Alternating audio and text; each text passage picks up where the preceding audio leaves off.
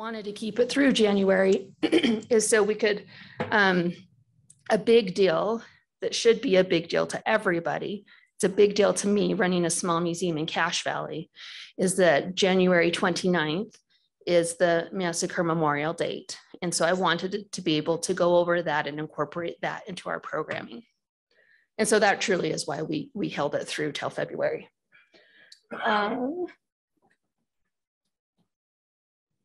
Did I talk about everything? Yeah. Okay, thank you. Okay, so here's a few facts and figures. So we involved 7 rural counties. So Bear River Heritage Area formed over 20 years ago with the goal of being a federally recognized heritage area, which has still not quite got there. We are dealing with 2 state governments and land in rural West. So that's all I'm going to say. We're not getting political today. But so I've been involved on the board of the Bear River Heritage Area for a very long time. So it's Cache, Rich, Box Elder, and then Oneida, Bear Lake, Caribou, and Franklin counties in southeastern Idaho. And I knew this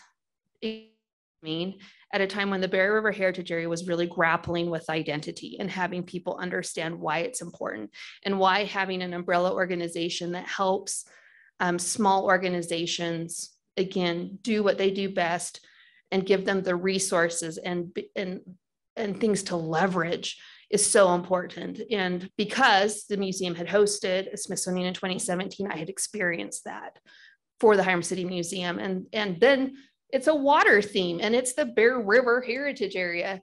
And so we were really excited so we took on this project, and it was interesting because Courtney and I, so Courtney's the other staff at the museum. We were both, I was the president, she was the secretary. We're like, hey, we're going to do this with the Bear River Heritage Area, knowing that Hyrum Museum, as its actual paid people, we're going to do the heavy lifting on this. And so we did it, and it ended up, do you ever do something that you get through it and you think, if I would have known how much work that was, I would have never done it? That was kind of this case. But again, I'm so grateful for it. So yes, we had the 7 rural counties. We had 33 partners. That is a lot of cats to wrangle, of busy people who are overworked and, you know, no fault on anybody. We had the 13 exhibits. We were required to have a companion exhibit with these, right? Just one. We had 13. And a few of them were traveling. And so I'll talk about that in just a moment. And we had over 20 public programs, which included lectures, tours, anything associated with water. And we also created a comprehensive educational passport program to try to, because we're talking about a big geographical area, and also the unifying branding. So people all were knowing this was part of this collection, because that was one of the institutional goals, was to demonstrate the importance of having a collaborative entity to the organization, and also having these difficult water conversations. That's another thing that was very serendipitous about being delayed by COVID, is now we're opening this exhibit in the worst drought year in Utah's history that anyone alive remembers. So everybody is open to talking about water in ways I don't think they would have been a year or 2 ago. So here's a few examples. This was one of my very favorite exhibits, called Blessed by Water, Worked by Hand, which is the tagline of the Bear River Heritage Area. And in the picture, both of these lovely ladies are here. Rebecca Anderson and Gail Griswold were the ones that led out on this. This was a super fun project. This is a really amazing exhibit. It's available for tour. If anyone's interested, let me know. But it's an art history exhibit. So Gail created this wonderful artistic optical illusion where you put mesh over a historic photo and paint the mesh, and then it looks like a colorized photo. Very cool. People love that. And then we partnered with Rebecca Anderson and had her spring public history course research. And there was a few of us that came in and taught how you write interpretive material, because it's very different. The research is exactly the same historical writing, the writing is completely different. You have to be so precise and such brevity. And so we created, it's 9 panels total, one representing each of the 7 counties and each on different water themes. So we have one that shows transportation, there's a road, one burning ditches, one of playing at Bear Lake, one of camping at Logan Canyon. So this is a really cool exhibit. And what was really great about this exhibit is this is what allowed us to get into all 7 counties. Some of them were so small and rural. The only place that they had that was a public space was a library that had very small resources. So when I call them and say, I have an exhibit, I'm going to drive to you, I'm going to set it up, I'm going to bring you collateral. You make sure it doesn't get destroyed by the preschool class. And then in 4 weeks, I'm going to come and take it back. And everybody was super excited about it. And so that was a very effective way to, again, whenever the 2 times now that I've done an exhibit like this, my philosophy, which is words that came out of Megan's mouth during a training, was to take it around the town. How are you going to take this exhibit around the town? So that's always top of mind when I'm looking at partners. How am I going to take this wonderful content and find ways to make it relevant to all the different members of my community? And also being sensitive to capacity, right, of the cultural organizations that I am roping in to help. These are some of the tours. These were really fun. So like we got to go do a water tour at Beaver Mountain and ski around all day. And so that was awesome to be able to have it go over January. I got to see what the other pictures are. Oh, so, and then the other ones were fun because they were Hyrum specific. One is the new wastewater treatment plant and one is a hydroelectric plant. So we really were thinking about water in such a ubiquitous way. And then this is another big thing we had is just the resources provided by Utah Humanities. So you see pictures from our docent training, which all of our partners were invited to come in. So again, this is the type of resource that this project provides.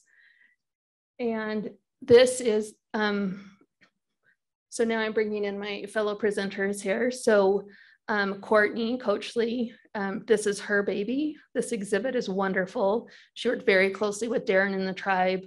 And this is not in this state. We're moving it so that when people come in our museum, this is now the first thing they're going to see is this Boa Ogai exhibit. It's very important to us to make sure that the Shoshone had a place to tell their water story. And since their interpretive center is not done, we reached out and said, we have a space, can we do this?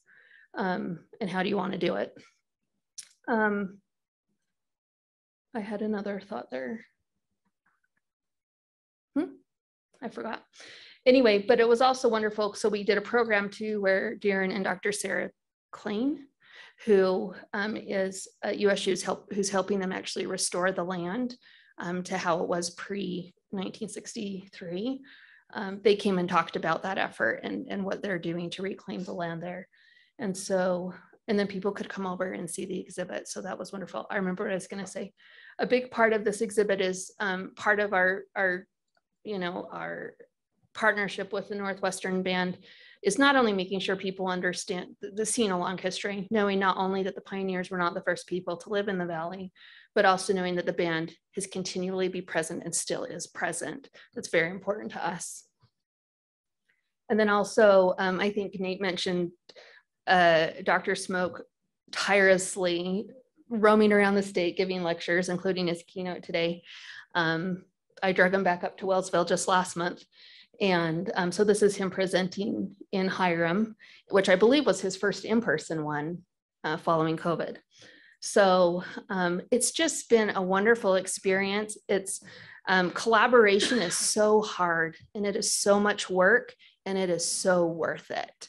And so at this point, I just want to turn time really over to my partners here and the rest of you to ask any questions about how you can talk about hard things and how you can find the people that it's not reinventing the wheel, right? We're finding people who are already doing these really cool things and helping them do a better job by working together.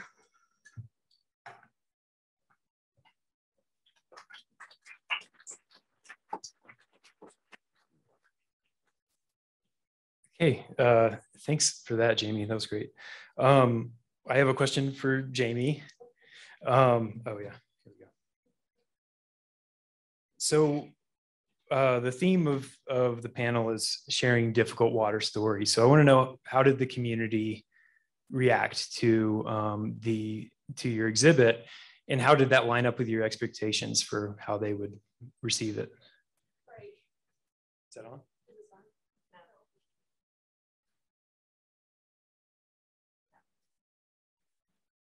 Which one? It's on now. Is it on now? No. There's a battery thing and it looks empty to me. So we'll try. Hello. Okay.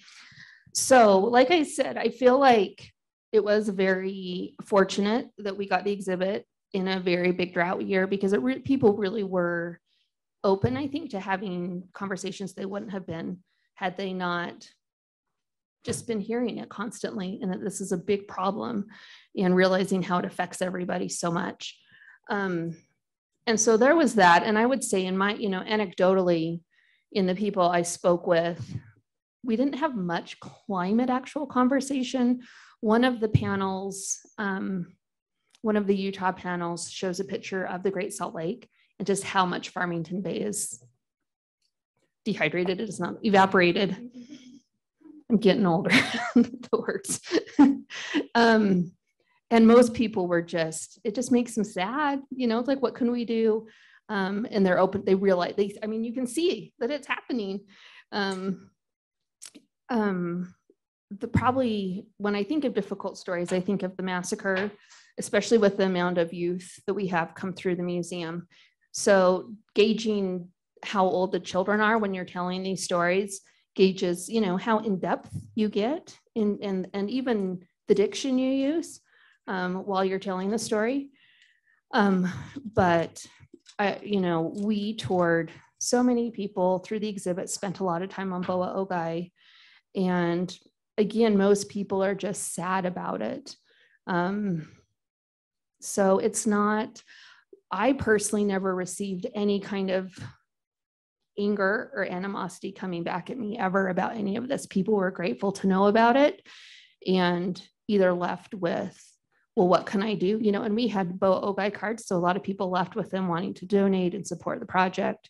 But yeah, so I don't know if that's like a knock on wood type of thing, but I didn't have anybody yell at me about any of it. Yeah, that's great. Can you pass the mic to Darren? Because I want to ask, you've been having these conversations for a while. So what is different? Is there a difference now than say 10, 20, 30 years ago? Yeah, thank you. And so Boa Ogai, for you, all those who don't know, means big river in Shoshone. And that's what we called it. If you want to call it the Bear River, call it Wuda Ogwa. Wuda Ogwa means Bear River. So let's start calling it that.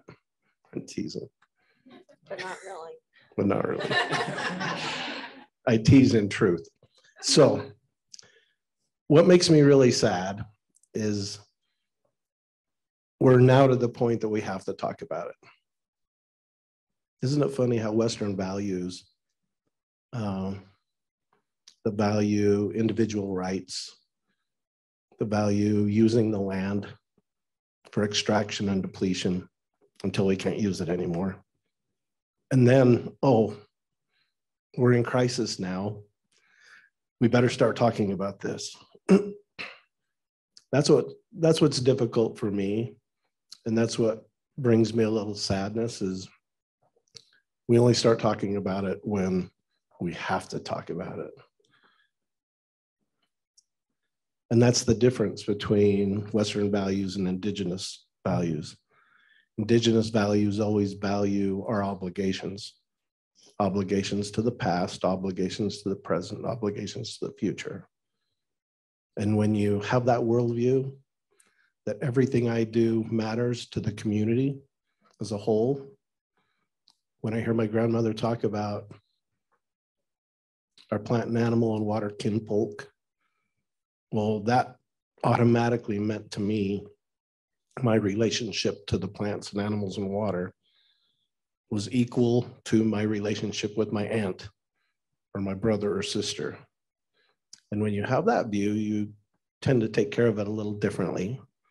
And so what makes me sad is over the years, I grew up in Syracuse, Utah. I'd cut out Sunday school every Sunday and go down to the Great Salt Lake, down to the Antelope Island. I remember years being ticked off that there was so much water that it washed out the causeway. I mean, those days. And then to drive out there recently and meet a group of U of U students, to not see any water at all until I almost got to the island. I mean, those things are difficult. And it makes me sad that we only start talking about it when we really need to. And if we don't get any snow this year, if we don't get any snowpack, then everybody's going to be talking about it. I'm so grateful for Jami and everybody else that has shined a light on this, and we're getting people's attention now, but nothing gets attention like crisis, and we're in crisis. And so let me just say this. Science won't solve this. We have the science. Science can never make up for selfish behaviors. That's what we need to solve. When Jami got up and said, I'm going to give you a bunch of facts and figures. Well, if you heard me yesterday, people always forget facts and figures about history and science and everything else, but they never forget how they felt when they hear a story. We've got to change the heart. We've got to change our way of thinking if we're going to solve this problem. And sad thing to say is we're all probably going to get there, but it's when we don't have any water left. And so thank you for the question. Thanks. I want to ask Greg, who has extensive public history experience. Greg, what do you think what can public historians do to tell these kinds of stories that need to be told before it gets to be a crisis? Well, I don't know if we can tell them before it gets there. Hopefully we can. I think Darren's absolutely right. And I take a somewhat cynical view of this, is that the reason that we're talking about it now and it's being addressed politically in this state is because we can't ignore the issue anymore. And I'll talk about a couple of these things at lunch, but we are facing a real crisis for public health, and we can't avoid that. But as for public historians, and I'll talk about this in the keynote as well, I think what we can do is provoke. And that sounds very aggressive. It's not. I'll try to explain that. But I think provocation goes with interpretation. It's not about insulting people. It's not about tearing down heroes or heritage. It's about making people stop and think. And that's where the difficult stories come in. And that's where everybody, Megan from the very beginning was, we've got to tell difficult stories. And that's always been sort of the case anyway. I think Utah Humanities in approaching these exhibits has always taken that view. Utah is no different than anywhere else in terms of treasured narratives. And people have a particular way of viewing the past, and they can feel attacked if those narratives are questioned. But it still is necessary to do that. If we just repeat those same old stories, nothing does change. There's no expand, people's views don't expand. And that's why I think provocation is the right word to use. And that, I'm not the one who came up with that. So I will talk about that it's a very famous old book about that. I'll talk about it a little bit later.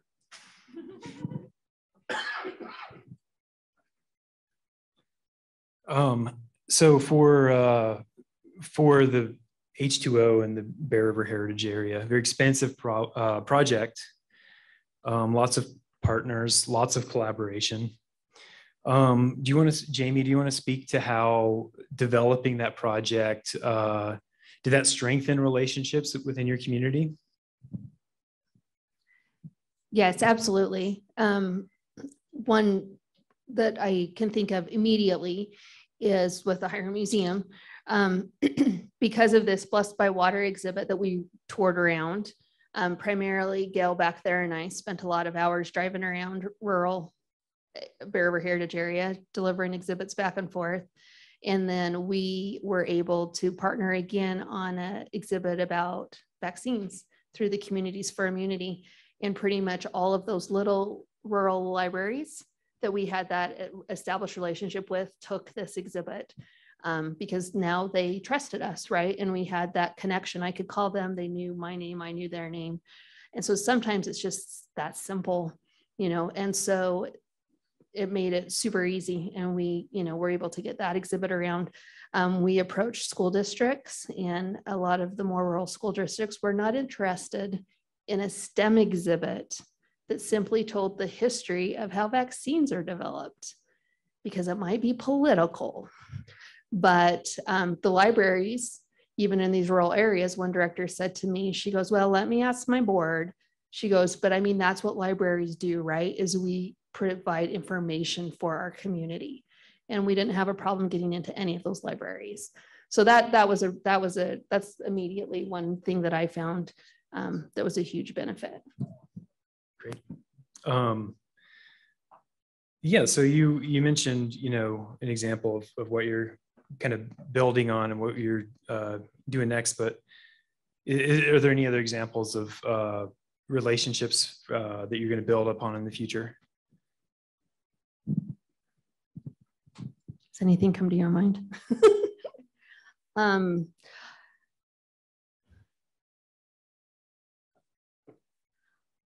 I mean, yeah, I hope so. I feel like I met a lot of people and worked with a lot of people that, you know, I'd only sat in meetings with perhaps. And so it also really did help better understand what other people do, like people you might see at regional meetings or things like that. You get into their space, they get into your space. So this Stokes Nature Center was one of our partners, which I know about. I drive by, they're right at the mouth of Logan Canyon. I went there once 10 years ago when my kids were really little. But because we had that partnership, they have this really great book that they put out about this firefly, because there are fireflies in Cache Valley. And they were looking for places to go do story times. And of course there's libraries, but also, so they reached out to me and said, hey, can we come and do one at your museum? And we have a monthly children's activity. So we did this firefly activity.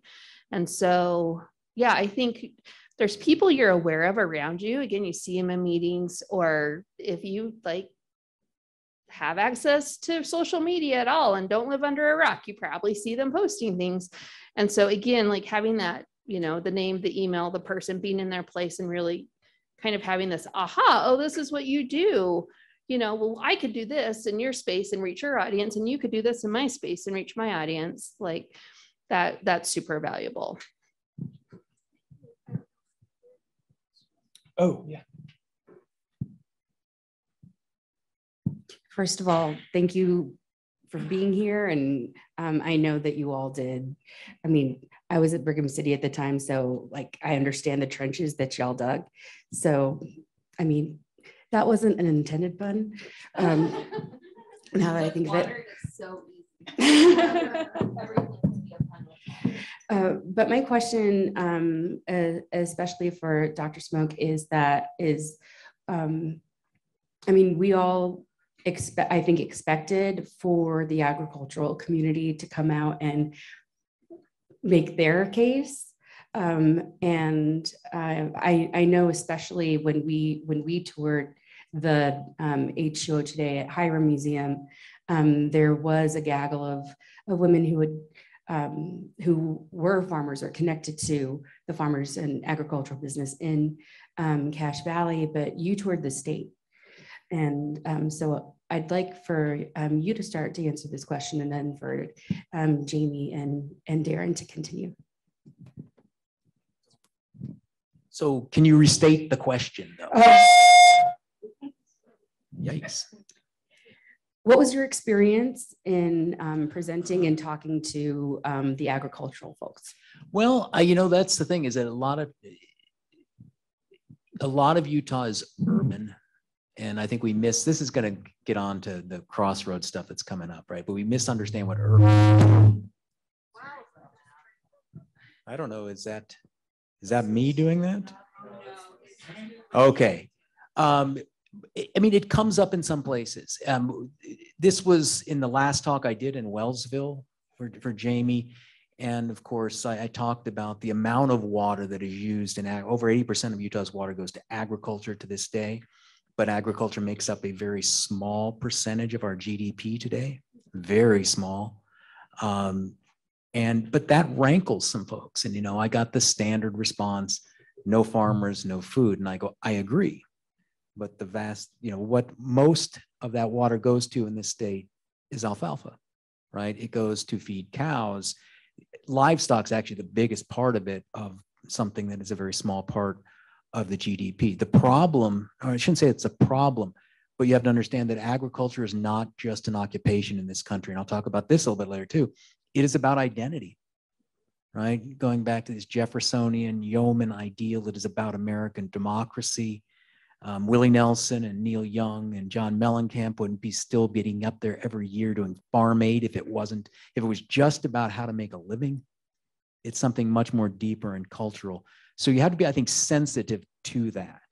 A lot of the places where I did these talks, though, are, today's communities that are not as dependent upon agriculture. If you think of Kanab or well, I guess Green River is in terms of melons. But some of the other places, not so much, right? And it was not as big a pushback as I might expect, but you did get those types of responses.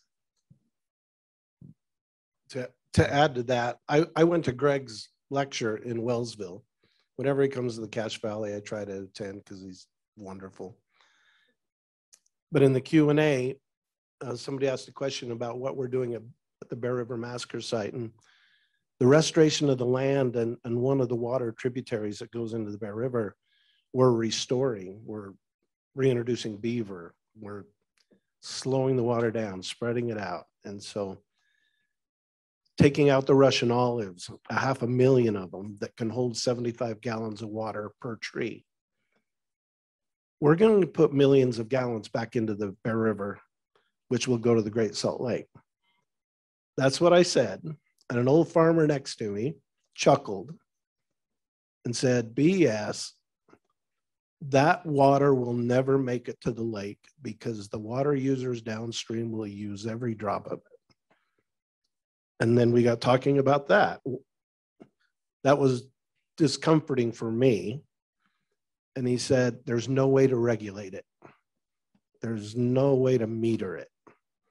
And if it's there, those guys down the waterway are going to use it. And that really bothered me, that our water laws are such that, I have to use it or I'm going to lose it. I live in Avon, south end of Cache Valley, most beautiful place on earth. I'm surrounded by, I have a good neighbor friend, owns 1,000 acres of alfalfa. He waters the crap out of his alfalfa, even after we've had 3 days of rain. And I said to him, why? And he said, well, I could lose it. And then I see him cut his hay. He doesn't own a cow. And the semis come and pick up his hay. And I said, where do you send your hay? And he said, it goes to China. And then it really bothered me that, alfalfa is the low-lying fruit to me. That's the easy thing. But we've got to fix, it's complicated. I don't know how we're going to fix it without blowing up the system and redoing water law. I don't know how we meter it. I don't know how we make sure those farmers in West Weber aren't taking more than they're supposed to take. When I moved there, they said I had 2 water shares. I said, what does that mean? One guy tried to explain, well, if you have one rainbird head on for 24 hours, that's one water share. Oh my gosh. And they said, well, it depends. Do you have the highline water share? Or do you have the porcupine water share? I said, it's the highline. Well, you don't have as much water then. You get more water from your shares if you have the other one. I don't even understand how much water I have. So I just water my lawn once every 3 days and just hope I'm within the rules. So unless we know what the rules are and really can enforce the rules, how are we going to change it?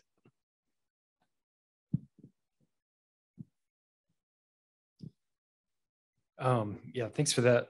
Thanks for that question. Just to switch gears a little bit. This is another question for Darren, but this is about methodology. So in the history profession, I confess I overheard you telling a story about somebody picking on you, I guess, recently. But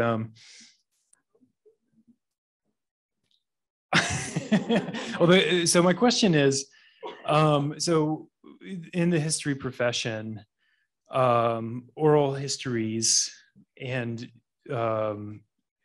indigenous sources of knowledge, other, maybe not necessarily oral histories, but these kinds of sources of knowledge have not had the same place within history. I was just wondering if you could speak to that a little bit and just say, what is your take on how that is changing or needs to change more, maybe? Well, I think it needs to change more, but to assume that scientific knowledge is superior to indigenous wisdom can be problematic, and it can be problematic to collaboration that needs to take place. So to me, as we weave together scientific knowledge with indigenous wisdom, and by indigenous wisdom, I mean, look at how the Native Americans lived in the environment before. They walked so softly that they wouldn't even leave a footprint. They took care of the environment because they knew it was a resource that took care of them. It was life. And so until we get past our selfish behaviors, as I mentioned before, all the science in the world isn't going to take it.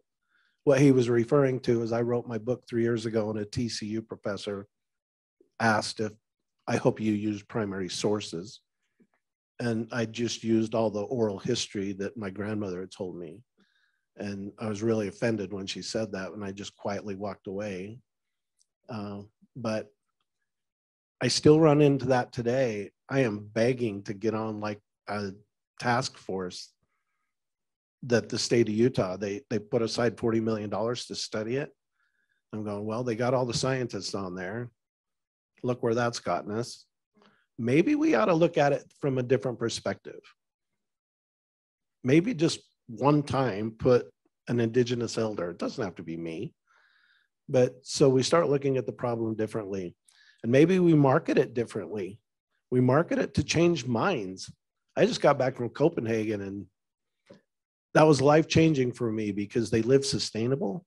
They walk and bike everywhere. They're going to be carbon neutral by 2025 as a country. And it's clean. They're voted the happiest people in the world. They all have health care, and they all have a home, and they all have a job. What else do you need? Seriously. But we've got water. They got a lot of water too, but it's clean water. But we've got to start looking at the problem from a different angle. All my decisions should take into account what effect that's going to have.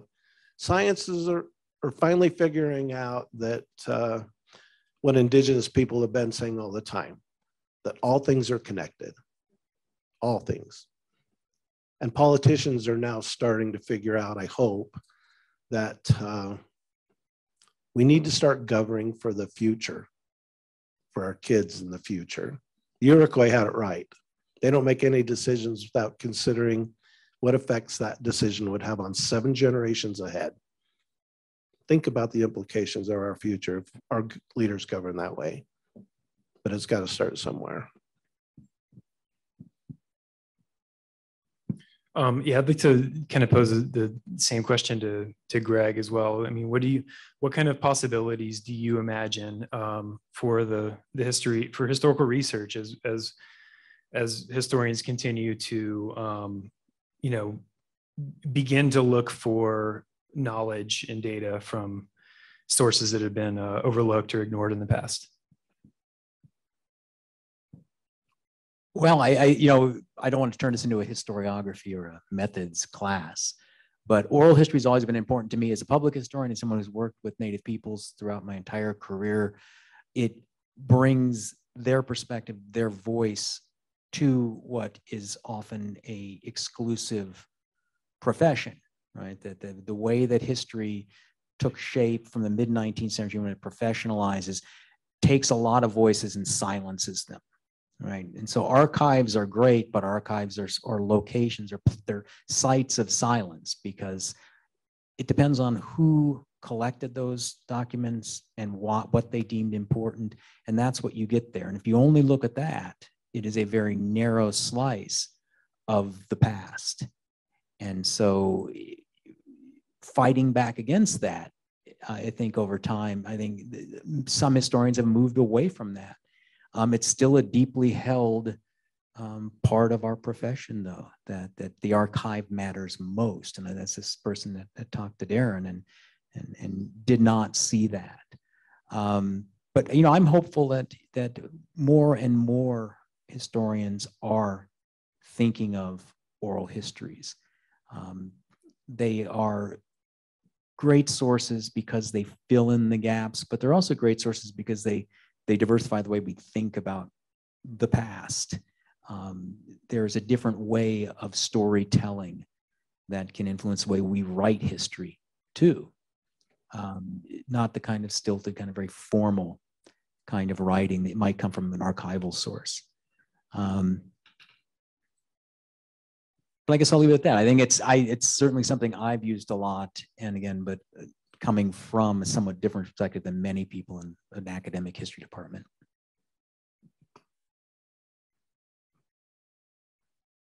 Jami, do you have anything? Oh, we have a good question. Yeah. So I come from an aerospace museum, which is totally different. I used to work with Jami at Hyrum. I left right before we really got into the water project. But I think that it's incredible to see this kind of collaboration happening on. It's not just it's between public historians, between the Native American tribes, between local museums, but it's bringing something that you guys found was an issue that everybody can relate to. And I think that's something that we all want to embody in our cultural institutions. So I was hoping that maybe you guys could speak to some of the difficulties that you guys had in your collaboration and how you guys overcame that, or what any things that were annoying or difficult, or we've all faced sort of wanting to collaborate with other individuals, with other beings, other things, and had issues with, how to make that collaboration work for everybody.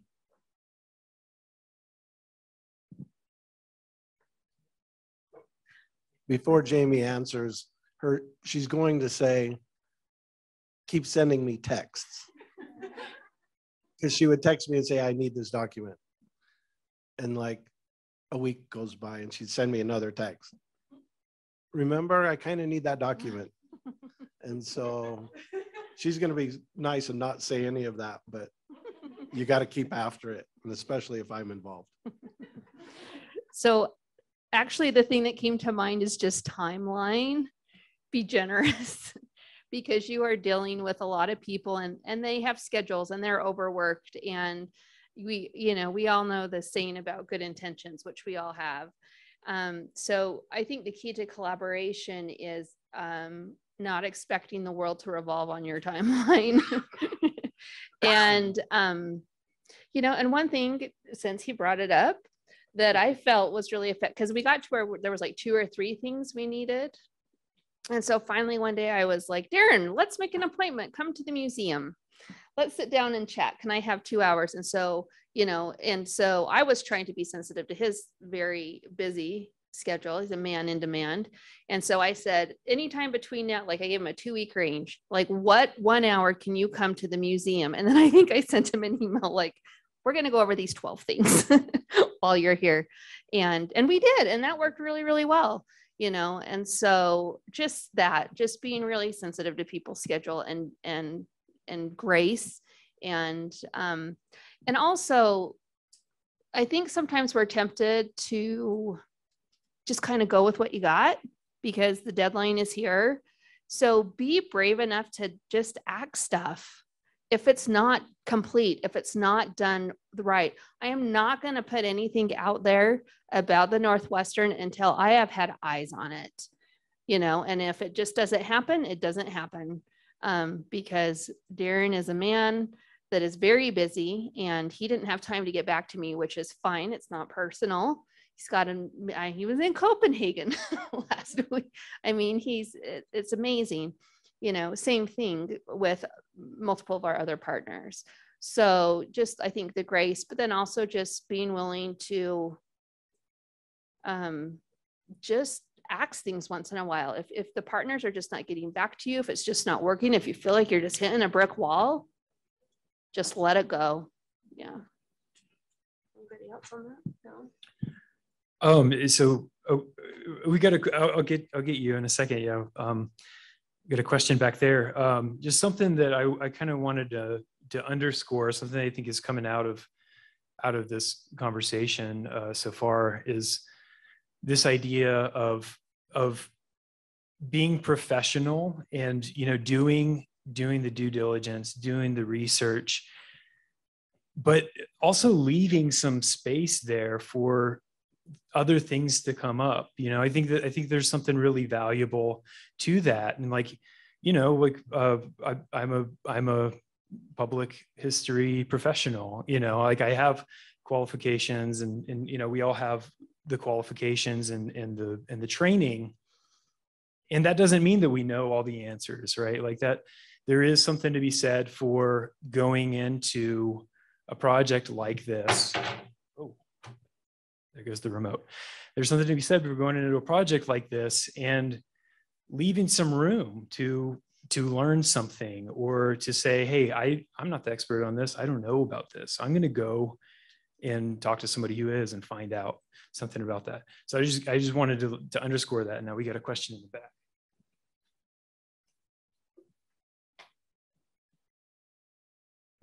As Darren and Greg were talking about agriculture, I wondered whether we're going to be able to solve this problem with willing sellers, or if we're going to have to go to eminent domain.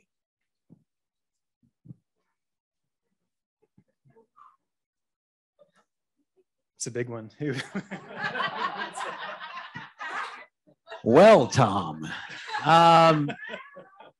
I'm going to start out my talk saying that historians are really bad prophets. So I can't really predict that, but I think that's certainly a question, right? I mean, the obvious solution to water crisis on the urban Wasatch Front is one obvious solution is ag to municipal transfers, right? To move that water towards that population that runs into all kinds of problems, including that cultural problem. But one of the key problems, of course, is the use it or lose it mentality, the way our water law is written. My hope would be that people would eventually, that there would be mechanisms for a willing transfer of water rights rather than eminent domain, which I think will just get ugly and will be held up in the courts for decades and maybe, you know, just too long. But again, I'm not going to predict how that is going to work out. And that's going to be one of the trickiest questions that we face. The legislature has changed some things in the last year that might point in that direction, but we shall see. Yeah, the legislature put their finger in the hole in the dam is all they've done. And hopefully we get better legislation coming up. To hope my neighbors will do the right thing. If we change it enough to incentivize them to do the right thing, then we might have a chance. But I say blow it up, but then you're right. That's not going to, it'll be litigated forever. Like my neighbor said at church the other day, an old farmer with a white forehead. You can take my kids and take my wife, but don't take my damn water.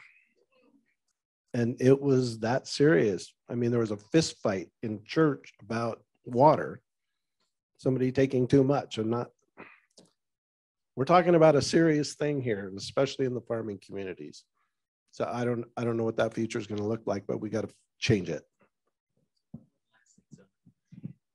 The other issue that we always have to keep in mind is if that transfer does take place, Dan McCool, who taught for many, many years at the University of Utah, is fond of saying that we do not have a water problem in Utah. We have a water management problem, and that there's actually plenty of water for many more people. The problem, of course, is if you make it available, they will come. And dealing with growth is a serious issue. And this is exactly what Darren was getting at earlier, is that this is not a problem that can be engineered out of existence. We can engineer more water. We can legally make more water available, but it doesn't get at that underlying problem of people wanting more and more people wanting even more.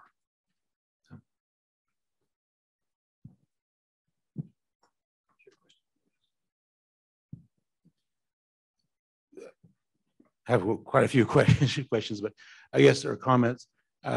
The first thing is that, getting the oral histories, getting the information and providing it is a great first step. But the second step is getting that information out to people that need to hear it. And how do we get to that process? And also having that communication to developers, farmers, and the collaboration. How do we get to that step in the management?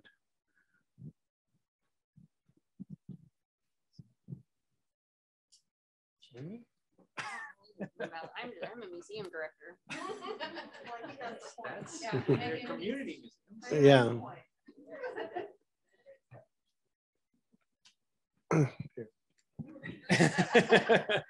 So I've got to think for just a moment who said this.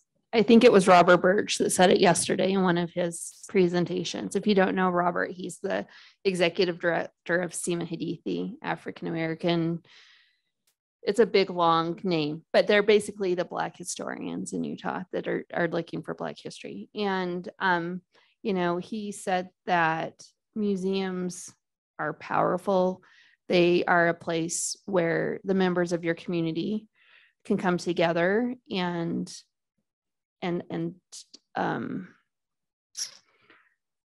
have conversations in kind of a more neutral is not the right word, but safe. Yeah, I like that.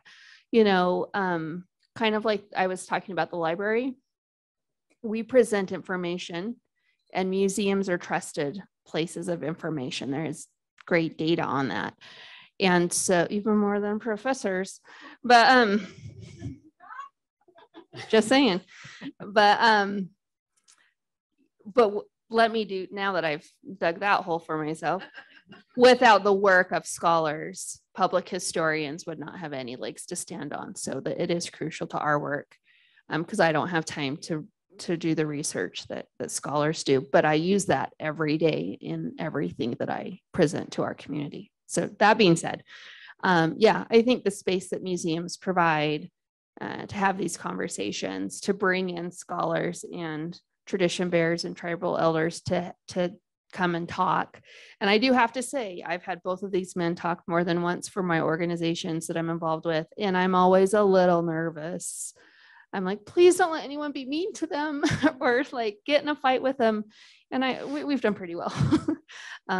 But I do feel like sometimes when we hear things we don't want to hear, our gut reaction is to just, well, that's wrong, or that person's woke, or I don't like that. But I think people will sit with it and they'll think about it and they'll start to value this perspective, and it will change. And so that's what I see the value of my work being. Thank you for that. Okay, we are out of time. So thank you all for coming. Big thank you to our panel.